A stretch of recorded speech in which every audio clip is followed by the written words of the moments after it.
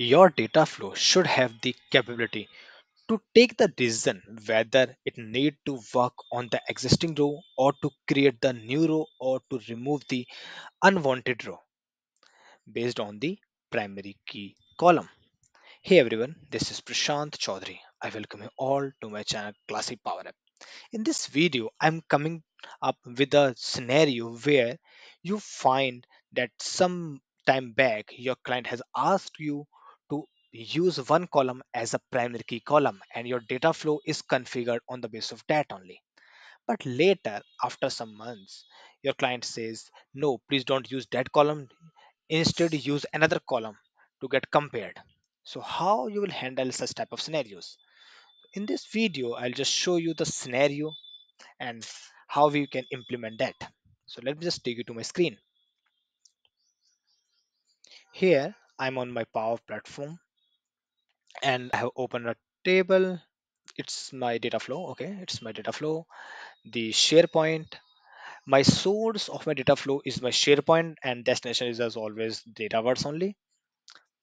Here I have this two column title and price. In the SharePoint, we have the ID column that can be used as a primary key column. But rather, if someone come and say, please don't use ID column as the primary key column, and they say, please try to use the combination of title and the price as a primary key column. And based on that, only your data flow should update the existing rows of the dataverse or to add the new rows. So how you're going to handle such type of scenarios? In that case, as in the previous run itself, you have already created the dataverse table for this particular table of the SharePoint. In that case, in order to handle this one more thing, what we need to do, you need to create a one column. We'll come here and then create a column.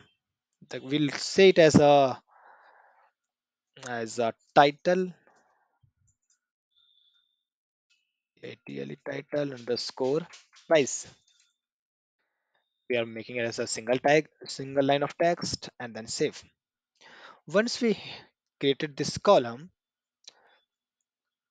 that did create.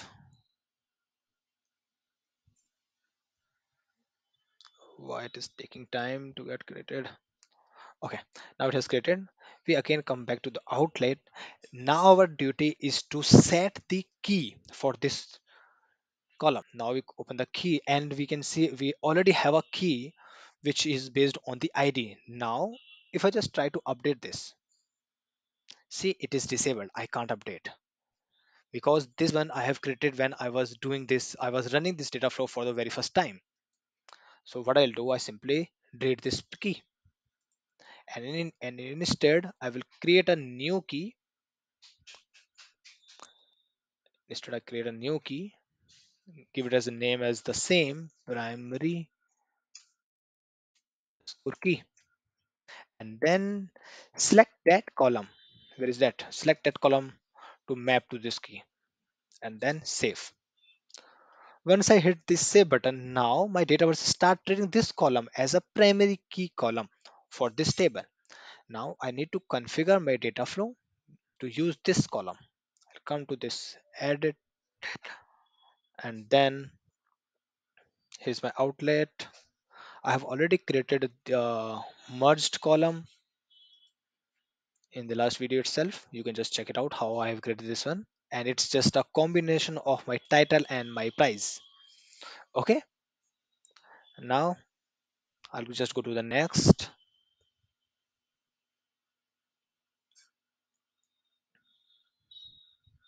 And here I need to reset these things. See, the this column is already there, but there is nothing select in this key. That's what it will make the problem. So we'll reset the setting first and then select the table one more time. So it's the outlet, here's it's the outlet, and then we'll select the key. Now our key is title price, and we'll pass the combination to this one, custom title as title and price as price. Modified on these things, I'm not passing anything. Now I have enabled this delete rows so that if some row is not there in my SharePoint and that row is already sitting in my database, then it should be removed because that become unwanted row for me. Now just publish this,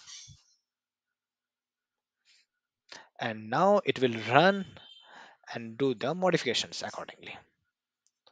Okay, so it will take little time like saving and publishing, and once it get run, it would be ready for use. Like it will take some time. Okay, I'm just pausing this in the meantime. Now my data flow has completed its job. It's time to check the results. I come to my table, and earlier my column name was that I was using as a primary key was the ID. So now nothing is there in my ID. I need to add that column. So it was the title underscore ID, title underscore price. Sorry, add this, and then we can check all values are here. Now if you do any update into the title or the price, it will do the same work. If there is no row find for this particular ID, then it would create a new row inside the dataverse. Otherwise it will update or remove, okay, based on the condition that it will met. So that is all in this video, everyone. So hope you got to know how we can change the keys inside data flows to make the effective data flow run. Okay, so thank you everyone. Thanks for watching this video. Have a nice day.